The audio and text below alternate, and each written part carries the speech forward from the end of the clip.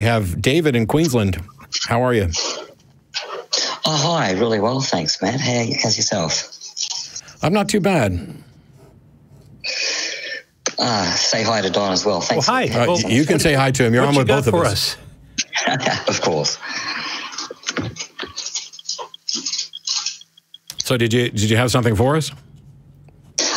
Yes. Well, I've rung in because I'm a benevolent, or if you like, a controversy theist, and I just thought that might have been of interest to you. So you believe in a God that's benevolent? Yes, that's correct. And I also believe that at this time, benevolent God, or a God who is love, that there is a great controversy over whether this is true or not. Well, I'll agree with you that there's a controversy because I don't see any evidence for any God, benevolent or otherwise. Right. What would lead you to think that not only does God exist, but he's benevolent? And how benevolent? Well, I think that you really shouldn't be able to put a limit on benevolence. Like if you, I think you should be able to put a lower limit on benevolence. If your idea of benevolence is to allow people to enslave others and to sit around and do nothing while people are molested and suffering, I don't know that you can consider yourself benevolent in any respect at all. But like, well, I'm reminded immediately of the problem of evil, right? Yeah. Where does evil come from if you've got a presumably all-powerful God that knows everything and is benevolent? Yeah, this is why I'm asking how benevolent. It's not like, I would agree there's no upper limit on benevolence. Yes, and I like the question about the problem of evil. And I think that benevolence has to be something that is willing to be shared with everyone. Everyone has the opportunity of being benevolent or loving. And if I understand correctly, love cannot occur unless you have the freedom to do so. I mean, you should be able to free to love. I don't think that that's true. So what do you think would be necessary for love to occur? A brain. Right. So love is just the outworking of intellect only, or just emotions? Well, if you're going to divide it between intellect and emotions, it's both of them. But, I don't choose who I fall in love with. And so the notion of freedom I don't see any grounds for that at all. But setting aside, see, this is one of the things that frustrates me, is that you call in to say that you believe in a benevolent God, and then we end up talking about love. I'm looking for what reason one would have to think that there is, in fact, a benevolent God. Well, I believe that we can go down maybe the same track that Sir Isaac Newton used for believing in the Bible, and that would be prophecy. Okay, so now we're not talking about a benevolent God at all, but now you want to talk about a biblical God? Well, I believe that the biblical God is a benevolent God. So okay, well, I don't. Yeah. Not only do I not think he exists, I don't think the character as represented is fairly considered to be benevolent in any sense. And also what Isaac Newton has to say about it is irrelevant. It might be a starting point for discussion, but it's not. So the thing is, if I become convinced of something, I want it to be for good reasons, for arguments supported by evidence, not for appealing to, let me name a smart person who was monumentally wrong on many things, including alchemy, and we'll go down that route. I don't care what Isaac Newton says. I don't care what Albert Einstein says.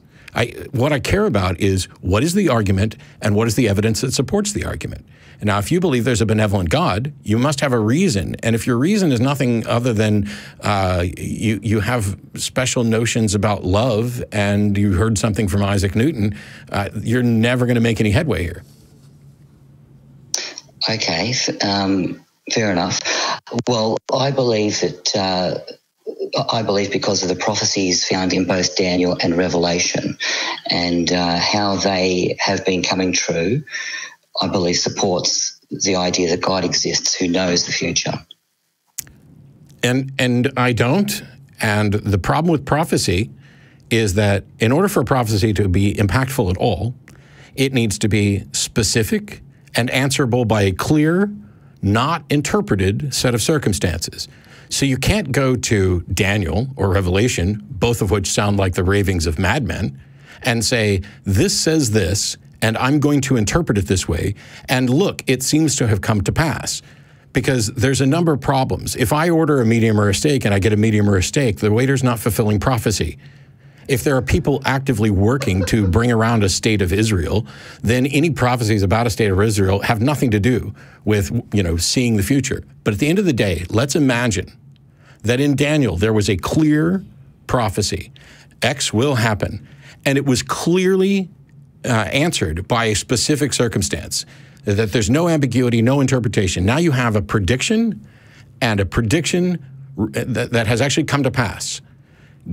We don't have that, but if we had that, what conclusion could we reach about the person who wrote that prediction down?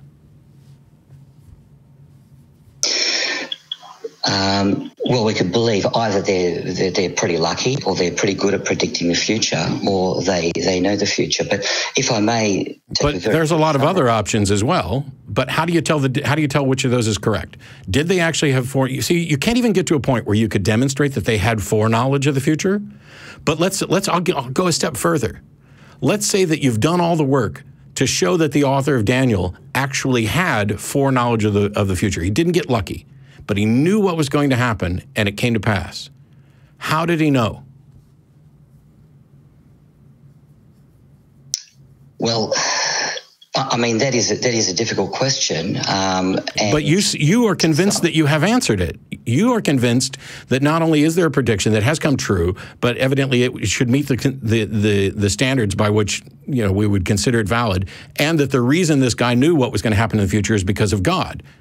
Now, that is a chain of inferences. And there's a video I'm working on right now, which I've cleverly titled Compound Inference, that demonstrates the problem with putting one inference on top of another. I've gone ahead and I've granted way more than any reasonable person should in order to demonstrate that even if you had, like, I stand on stage and I make predictions about the future and read people's mind as part of my act. I am incredibly accurate. I can make amazing, detailed predictions about what an audience is going to do and show that I have done it. Now, the question then becomes, how did I do it? Was there a God that told me? Was there something else that told me? Did I have access to some knowledge base? Do I have a time machine? You can't narrow down, was it trickery? You can't narrow down which one of those is the answer. But when we look at these things, the likelihood that I used trickery seems to be far more likely than many of the other explanations. And if you think that I'm actually getting message from a God, that's something you'd have to demonstrate, not just assume or infer. Yes, point taken. And I think it would have to be up to each person to decide. Well, that's garbage. Based of course, on that. Of course, every person gets to decide. Every person gets to decide for themselves. But the issue is, who's right? The fact that everybody gets to decide, I mean, there are people who decided that white people are better than black people. There are people who have decided that the earth is flat. Does that mean that they're remotely right? Does it mean that we should consider their opinions equal to those? Does it mean that we have no way of evaluating what is true? Well, may I pass just one small prophecy by you and see what you think? Sure. Well, in Daniel, and some people think that it's written at various different times, but let's just say that it was written, around about the time of Christ. Let's not even put it before the time of Christ. And wait, so you're saying the book of Daniel was written around the time of Christ? I'm saying that I'm not demanding that everyone believe it was written before. So I don't think that you would believe that Daniel was written at about 500 or 600 BC. I don't think I'd have too massive a problem with that rough time. It doesn't need to be dated anywhere near, 300 or 30 CE. I mean, it's, go ahead. Right. Okay. So in the book of Daniel, we have a dream in Daniel chapter 2 where we have this statue. And by having a look at it, the statue, there's a head of gold. and the head of gold represents Babylon. And if we follow through the kingdoms that come after, we see that there's Babylon, followed by Medo-Persia, followed by Greece, followed by the Roman Empire. And if we allow that was written at about 500 or so BC, then that's a fairly accurate prediction of the kingdoms that would follow each other on planet Earth. Bullshit. Let's read the actual passage, because you just listed a number of civilizations by name in the order in which they occurred. And you're talking about a passage in Daniel where he has a dream about a statue with a head, and you think that this is, I forget the exact phrasing you just used, but prophetic. In any case, you think this is the dream is an accurate representation of what happened. So what chapter and verse? Give me chapter and verse. We'll pull it up together. Yeah, so that would be Daniel chapter 2. Just having a look here. And near the beginning of Daniel chapter 2. Do you have a preferred Bible version? I'll just go with King James, because... Yeah, that's fine. And so we have the dream that occurs earlier in the chapter, and then if we come down to starting about verse 31 or so, Daniel interprets what the dream means. Right. So it wasn't even Daniel's dream. So that part that's right. You kind of skipped over. You implied that Daniel had a dream, but actually it was Nebuchadnezzar that had the dream, and he asked Daniel to interpret it. Yes, that's correct. It's a dream in the book of Daniel by Nebuchadnezzar. Yeah. And so starting at verse 31, here, I'll just read this. Thou, O king, sawest, and behold a great image. This great image, whose brightness was excellent, stood before thee, and the form thereof was terrible. This image's head was of fine gold, his breast and his arms of silver, his belly and his thighs of brass, his legs of iron, his feet part of iron and part of clay. Thou sawest till a stone was cut out without hands, which smote the image upon his feet, that they were iron and clay, and brake them to pieces. Then was the iron, the clay, the brass, the silver, and the gold broken to pieces, and became like the chaffs of summer threshing floors. And the wind carried them away, that no place was found for them. And the stone that smote the image became a great mountain, and filled the whole earth. This is the dream, and we will tell the interpretation thereof before the king. Now, that's the description of the dream. Yes. Yeah. So somebody dreamed about a statue of gold and brass and silver and blah, blah, blah. Okay. Now, the interpretation is, for the God of heaven hath given thee a kingdom, power, and strength, and glory. And wheresoever the children of men dwell, the beasts of the field and the fowls and the heaven and the hath he given unto thine hand, and hath made thee ruler over them all. Thou art this head of gold. So he's saying Nebuchadnezzar is this head of gold. Yes. Okay. And after Nebuchadnezzar's kingdom. Yeah, and after thee shall arise another kingdom inferior to thee, and another kingdom of brass, which shall rule over the earth. And it's basically he's saying what you saw is a prediction that after your kingdom, there'll be another kingdom and another kingdom and another kingdom. Right? Yes. Doesn't that happen all the time throughout history, everywhere? Yes. And so how is that remotely remarkable? Well, if we have a look down through these kingdoms, we see that we have the kingdom of Medo-Persia, then the kingdom of Greece, and then the kingdom after that will be Rome. And it's interesting how the legs were of iron, and Rome is kind of that iron kingdom that came forth from Nebuchadnezzar. Okay, I find this to be absolutely indicative of people finding exactly what they're looking for. This is not any sort of prediction that I would consider to be specific or impressive. It's obviously prone to interpretation, since we have Daniel interpreting the dream of a king to begin with.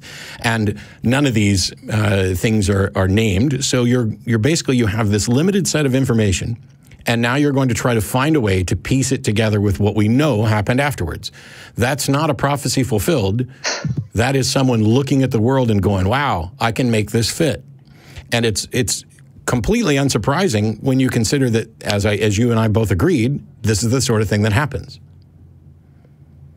Now, but here's the worst part of it. You're God. Let's say you're God. And you want to set up something to convince David in 2018 that you are real and benevolent. So what you do is you have a king have a really weird dream, and you send your guy down to interpret that dream in a way that is wholly unremarkable and will not be even subject to proof or confirmation for centuries. And that way, David, when he reads the Bible, can go through and say, ah, yeah, look, this kind of matches up. And yet you manage to get so many other things wrong, like the order of events in creation or whether or not we should own people as property. So this is an example where somebody's gone in and cherry-picked something and said, you know what? This seems to predict what happened afterwards. And yet there's nothing remarkable in it. And there's no way to prove that it was a prediction made with foreknowledge. And if you could prove that it was a prediction made with foreknowledge, you couldn't prove how that person came by that foreknowledge.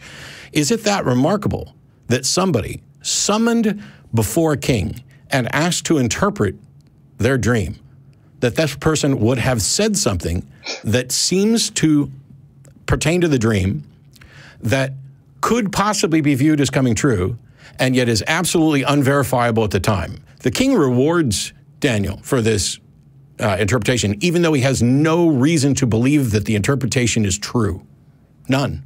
Because none of those things have happened in the course of this discussion. So somebody walks in and tells the king, hey, look, when your kingdom falls, there'll be another one after that, and another one after that, and another one after that. I'm like, wow, that's the best interpretation of a dream I've ever heard. Congratulations, you are now a man of measure. And God is doing all of this so that you'll have a justification to think that there's a benevolent God? Well, there's also another dream in Daniel chapter 7. Now, this one here gives very little detail, and it really isn't enough to believe anything. Okay, why would you go to a less compelling argument after the first one? All right. Well, because the dream in Daniel chapter 7 is actually very, very specific. If we take Daniel chapter 7 and 8, they're incredibly specific. Does it have dates? Yes, it has a time period that is met precisely to the year. Well, what humor you, it looks like. Okay. Well, in Daniel chapter 7, we have this idea of kingdoms, one coming after another, also repeated, except this time, instead of being represented as metals in a statue, it's represented by different beasts. And so there's a lion with wings, there's a bear, there's a cheetah, and then there's a terrifying beast. And those four beasts line the up others with weren't. four metals. Well, they do sound a bit that way. They line up with the four metals in the statue. And once again, we come through Babylon, Medo, Persia, Greece, and Rome. Now, this kind of understanding is, if you go to the city of Nuremberg, there's a public building there, and there's two entrances to the public building. If you look at the two entrances above the public building, you'll actually see the rulers of these four kingdoms and those four beasts there. So this is a very, very common understanding that people have shared for many, many centuries. Does that have any bearing on whether or not it's true? No, but... No, then there's no reason to raise it, right? Because if there's something that has no bearing on whether or not something's true, raising it in a discussion about truth is essentially poisoning the well. It's an attempt to ring in credibility that's not deserved. I wasn't meaning to do that. I was just trying to show that this is not just my personal understanding. That's all. Sure, I understand that. I wasn't trying to get any authority on that. Yeah. Yeah, all right. I don't want to get any authority from that, though. So when you get to the fourth beast, you would think, oh, kingdom, kingdom, kingdom, kingdom, maybe another kingdom. But instead, the fourth beast has 10 horns on it, which says are the next. So that fourth beast is then supplanted by 10 kings or 10 kingdoms. And incredibly, when Rome falls in about 476 CE, we have that Rome wasn't supplanted by another kingdom as such, but it was divided more or less into 10 kingdoms. And that's a fairly specific no, it's not. Change. No, it's not. It's you see, you're following this path, and then what if when Rome had split, that instead of being 10, which I'm not necessarily convinced is accurate anyway, it'd just been 2, and then the one after that had split into 10. Yes, we'll see that wouldn't fit the prophecy. Oh, I bet you people would just say that one of them didn't count. The fact of the matter is, you need a prophecy that predicts something so specific that it can only be answered by a single occurrence with no interpretation. And a God would know this. Any God that is using this method, any God that is giving people dreams about beasts and statues and then having someone interpret them and then letting people a millennia later go back and see if they can massage things to fit. Spin doctorate. Is a jackass and not very bright. Because if the purpose is to show that you exist and to guide people to an understanding that you're a benevolent God who's here, why not just talk to people? Well, he has talked to people in past, if my understanding is correct. Prove it. Well, this is what this prophecy is about. He hasn't talked to me. Go further. He hasn't talked to me, and until he does, he's not worth 5 minutes of my time. If we can go through a few more specifics, it also says that 3 of those kingdoms would be uprooted by another kingdom that is not just only a civil power, that's also religious. And if we go back to around about 476 AD, after Rome divided up, we see that a religious power came to the fore, which was the pontifical power, because in one way, the Roman civil power got superseded by the Rome religious power. Did the universe end with Rome, or was there anything after that? No, Rome got divided up into about 10 kingdoms. About 10? I thought it was exactly 10. Well, 10 kingdoms. And then 3 of them got uprooted by a religious power. So if we have a look at that historically, so in 538, we are completely wasting time, because you've already acknowledged that you have no way to demonstrate that there was actually foreknowledge and that it actually came from God, correct? An understanding of this prophecy does. It's not prophecy just because you call it prophecy. I started at the very beginning of the call pointing this out. I granted everything I could possibly grant to show that even if there was a specific prophecy that actually turned out to be true, you still don't have any sort of evidence or mechanism to show how and why that person wrote that. Did they know about the future, and how did they know about the future? You have no way of showing that. It's just what you believe. Well, I do believe that if people can tell the future accurately in sort of like for hundreds of centuries, that does show something. Oh, actually, I don't see any accuracy there. Not only do I see any accuracy, but the longer the time is between the interpretation or between the prophecy and the event, the more likelihood it is to come true. Hey, here's a prophecy for you. The United States will elect a woman as president.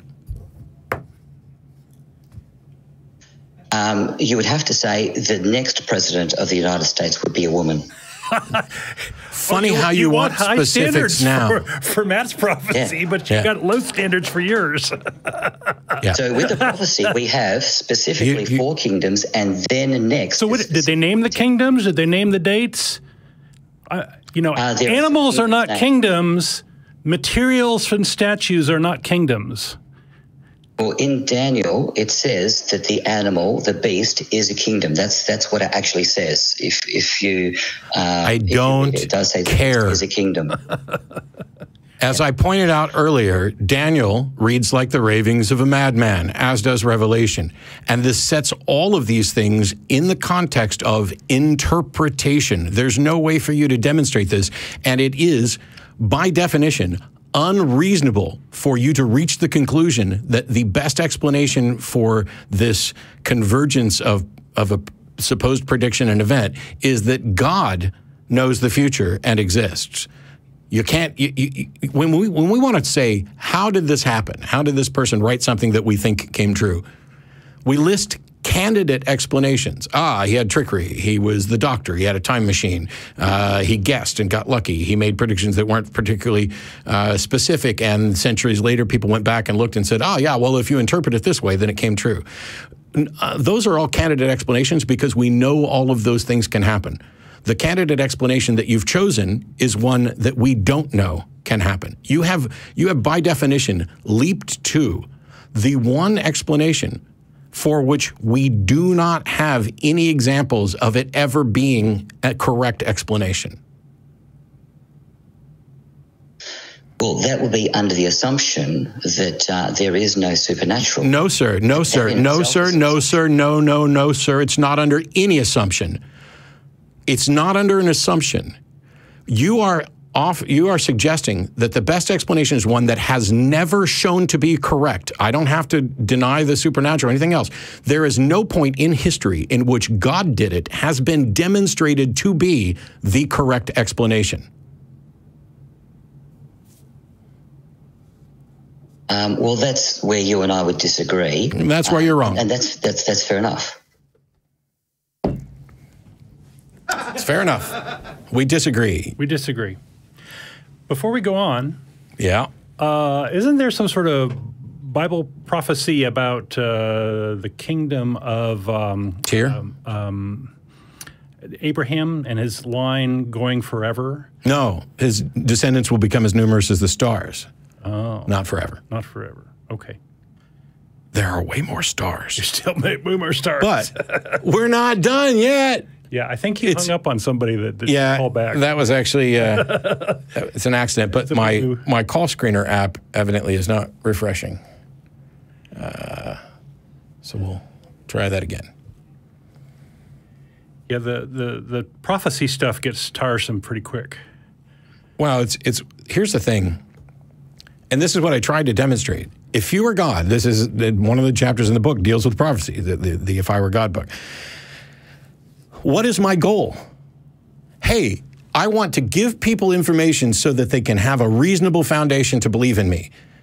And my method for doing this is to give somebody a dream and then ask somebody else to interpret that dream in such a way that if we kind of squint one eye and lean a little to the left, we can look back 700 years later and see that, oh yeah, that kind of lines up. That's actually pretty good. And there is no reasonable way at the end of that trail of thought to reach the conclusion that, you know what, the best explanation is that God did this. Well, and there's nothing remarkable in this dream, right? It's you know, if he came down and explained quantum mechanics to us in a way that worked out, that'd be pretty impressive, right? Yeah. We still wouldn't be sure it was a God, but it'd be a hell of a lot more impressive than this stuff.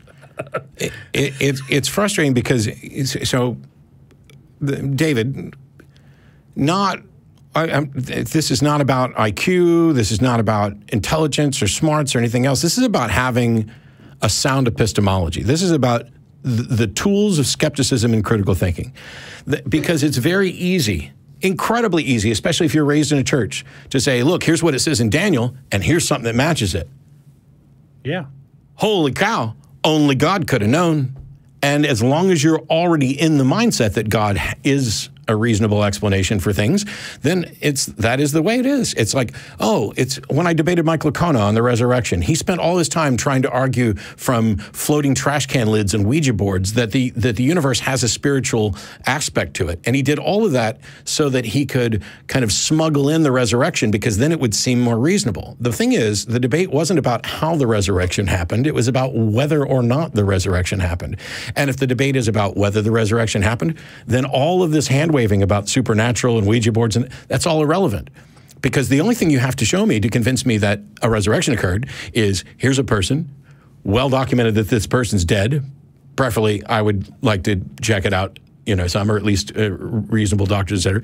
Some period of time beyond which people don't recover. And then the person gets up and walks in. He even went to this thing of having the person's head cut off, and if they walked in the room afterwards, you know, with their head back on, would I then believe in the supernatural? And I said, no, but I would believe that somebody who I thought to be dead was now alive. How it happened is a separate issue. Separate thing, right? It's weird that, you know, at the end of this, it's just like, well, I have seen no evidence anywhere that God did it has been demonstrated to be the correct explanation. Right. Well, and the caller often thinks use explanation, but not a correct one. Yeah. And yet the caller seems to think that, oh, it has been shown. Right. So because from now you can on, point at a mystery and say God did it. instead of calling to tell me that you believe in a benevolent God, which we never really did get to. Yeah, boy. We went down the rabbit hole pretty quick. If the issue is why do you believe that a God exists, and you're just like, oh well, it's prophecy and God has been the correct explanation. No, it hasn't. Yeah, that's the part where we need to start. Dan Barker has a pretty good book on the God of the Bible and his character, and so yeah, read that one.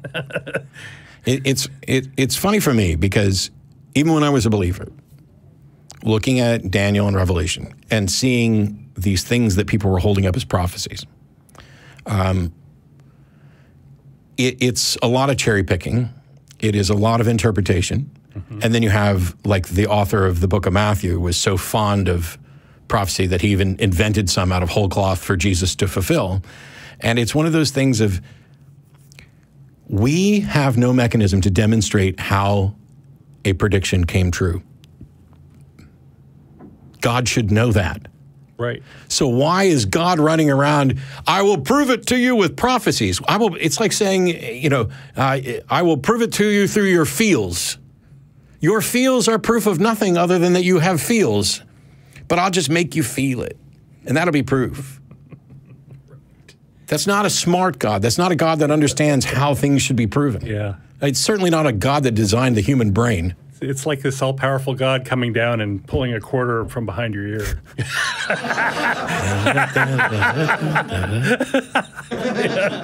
All right, enough really bad magic. We have, is it